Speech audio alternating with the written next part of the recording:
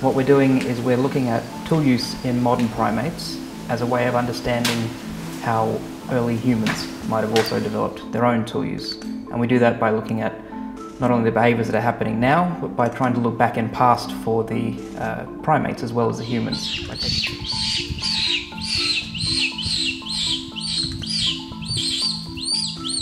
What we see in the video is a young capuchin that's brought a cashew to a piece of sandstone out in the forest and uses a couple of different tools to try and open it, and actually doesn't succeed, but is going through that process.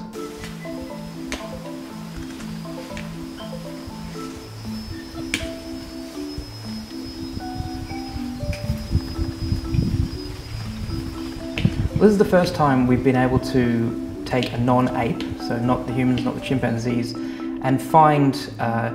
dated old tools that allow us to consider how long they've been using the tool.